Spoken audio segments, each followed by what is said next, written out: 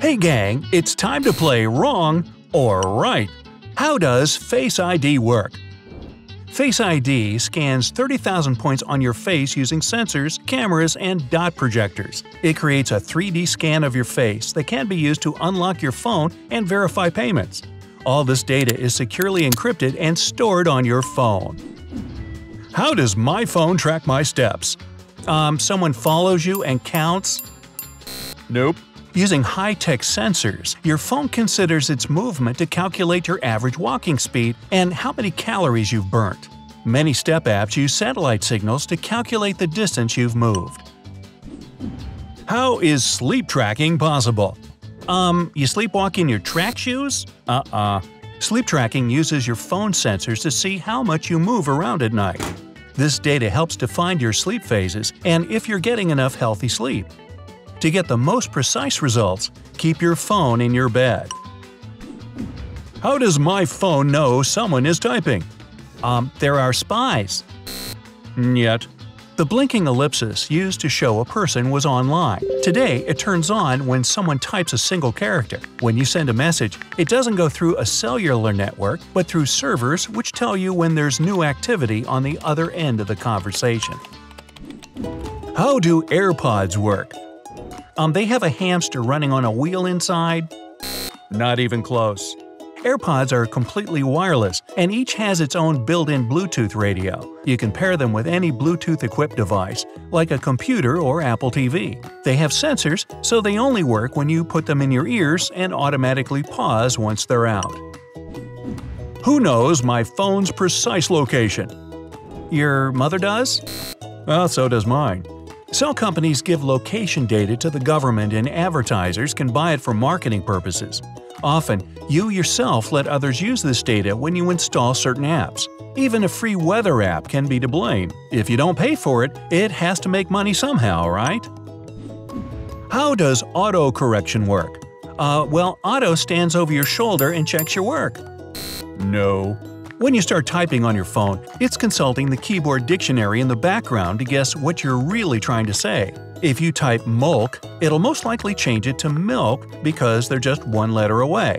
If you don't like your phone thinking for you, you can turn off autocorrection.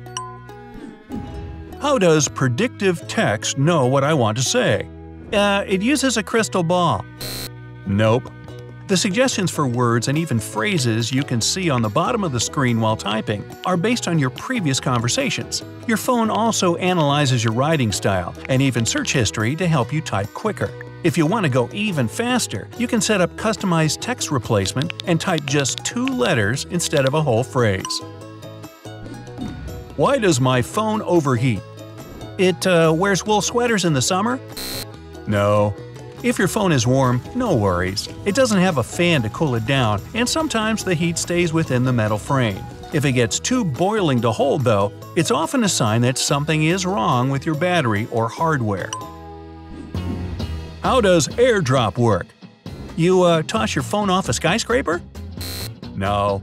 AirDrop builds a Wi-Fi network between 2 devices by using Bluetooth technology. Both gadgets encrypt files and send them through a firewall, so it's more secure than sharing things via email and often a lot faster too. How can True Black help save battery? Oh, it's way better than fake black. If you have a newer phone with an AMOLED or OLED screen, you can save battery by using a black wallpaper. This technology generates its own light and doesn't need backlighting, unlike older screens. So it won't waste battery lighting up black images on the screen. Why does my phone run out of battery so fast in the cold? Well, it's like running out of milk, only colder. Nope. Charging is all about chemical reactions. Your phone battery is packed with ions that keep traveling from one pole to another. Cold weather stops or slows down the current, and the battery thinks it's empty when in fact it's still full. Why do I have terrible reception in supermarkets? Well, it's not a great venue to receive your wedding guests. No. Many supermarkets are warehouses made of steel and concrete with refrigerated areas that have even more metal. Even a strong signal can't pass all these obstacles. The only way the signal from a nearby cell tower can get in is through open doors. Why does my phone refuse to work in crowds? It prefers to go it alone? No. When all the phones at concerts, games, and big festivals, parades, and even rush hour traffic are trying to send and receive signals from nearby cell towers at the same time, well, they overload the network. Why do phones have several cameras these days? They like collecting them? No. Phone cameras work much like your eyes. They get images from several cameras and put them together to create one high-quality 3D model or a stereo image. Just one camera wouldn't let you take pictures in portrait mode and zoom in at the same time. Is a 48-megapixel phone camera really 4 times better than a 12-megapixel one? You betcha! No. In fact, it's not just about how many megapixels your phone has. It's about a good lens and a high-quality sensor that can work with all those pixels. So, a 12MP camera can take pictures that put a 48MP one to shame. Why can't you remove your phone battery anymore? It has a lifetime appointment and can't be removed without cause. No. First, removable batteries made phones more bulky and less stylish. Second, built-in batteries are smaller and leave more room for extra features. They also let manufacturers play with shape and spice up rectangular phones. Finally, a sealed phone means a waterproof one. Is your phone really listening in? Yep, just like your gossipy neighbor. No.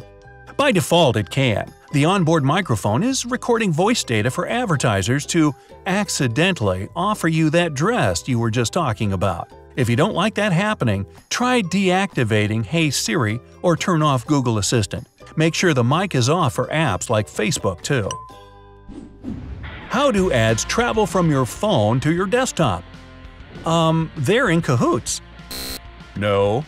Advertisers want you to think it's fate that makes you see their product on both your phone and a totally unrelated laptop. They hire special companies to match your gadgets by your IP address, browser, and other details. No worries though, they don't care about your name or other personal data, they just link the devices. Why don't phones have home buttons anymore? They'd rather have a home zipper? No. The call, back, and menu buttons were removed first, opening up space for larger screens. Without those buttons, phones became smoother and seamless. The physical home button was replaced by a touch-sensitive alternative or even gesture navigation. This also made the phone more durable. Can other gadgets eat up my phone Wi-Fi? Why yes, your garbage disposal is especially good at that. No. Actually, microwave ovens, wireless doorbells, and even hair dryers or sewing machines can often get between your phone and the Wi-Fi signal. They use a frequency similar to your routers. Newer Wi-Fi gadgets let you choose between frequencies, so opt for 5 GHz bands if you can. Does the hand I'm holding my phone in matter? Well, actually, try holding it with your left foot for the best reception. No. Danish scientists tested 20 popular phone models and found that older iPhones and most tested models do better when held in the right hand. Older Samsungs, on the contrary, are more productive in the left hand. This is because your body interferes with the phone signal. Newer models work equally well in either hand, though. Why does my phone always say it's out of memory? I forget. No.